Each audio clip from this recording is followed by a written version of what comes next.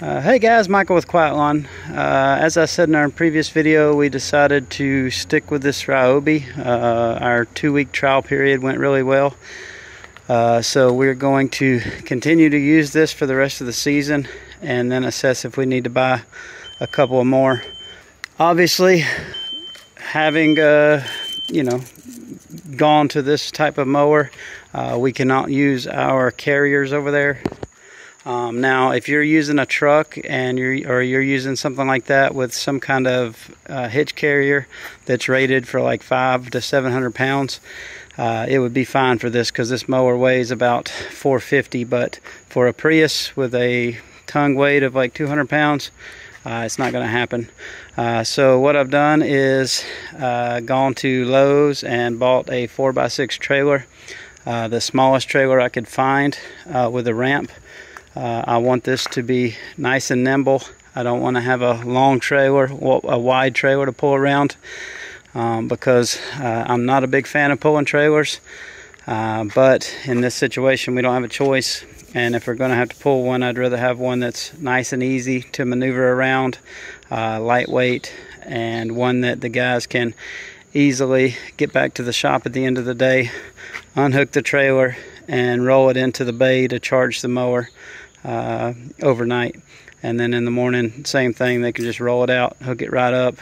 And this this trailer is very lightweight. I believe it weighs about 300 pounds.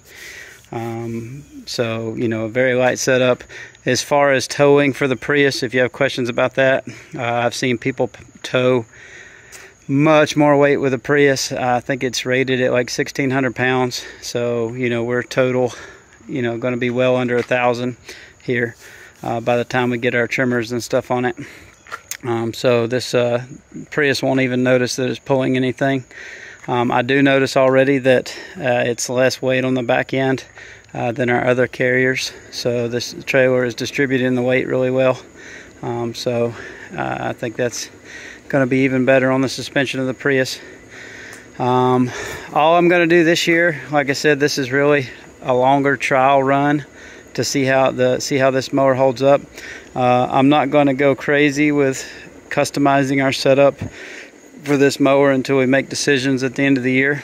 But I am going to put the racks, the trimmer racks from the carrier onto here so the guys can have their trimmer and edger right here on this side.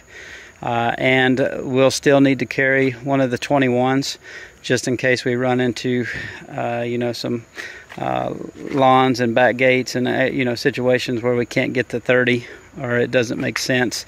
So not a lot of room here. We'll just, the good thing about these 21s that we use, you can fold them up and just stand them vertically. And in those situations where the guys need to use those, they can just, take them right off the trailer. But here's the setup. I'm going to send this out tomorrow, see how the guys do, see if they have any issues, and I'll update you guys as we go.